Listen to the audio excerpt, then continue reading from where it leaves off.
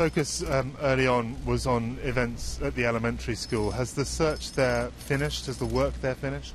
The majority of it has. Now, I know that there were some casualties, some fatal events that happened in that building, and we were moving some of those. In fact, that's one of the reasons that we had to move the press this morning, was to remove some of those bodies and get them down to the medical examiner's office. How many happened there, I don't have those numbers yet. We're hoping to release that later. But that was a catastrophic event that happened at that school. The children that sought shelter there at the direction of their teachers and faculty, they did so with the hope and with the belief that they were going to be safe.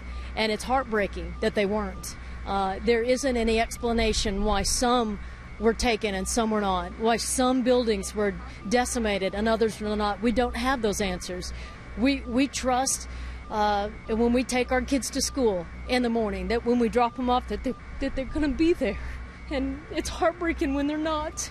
And I don't have the answer. We trust that God watches over our families.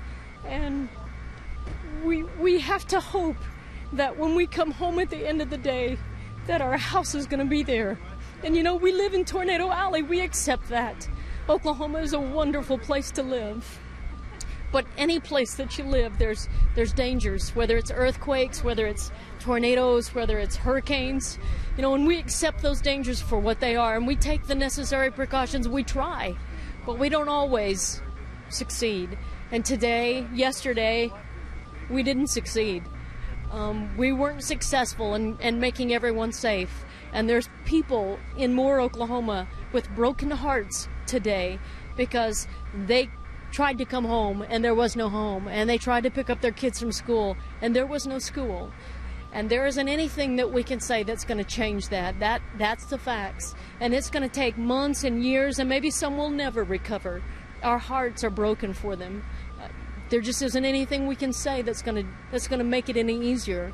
But we're here. We want to be here for the families. We want to be here for the victims. We want to do whatever we can to help them regain some sense of normalcy.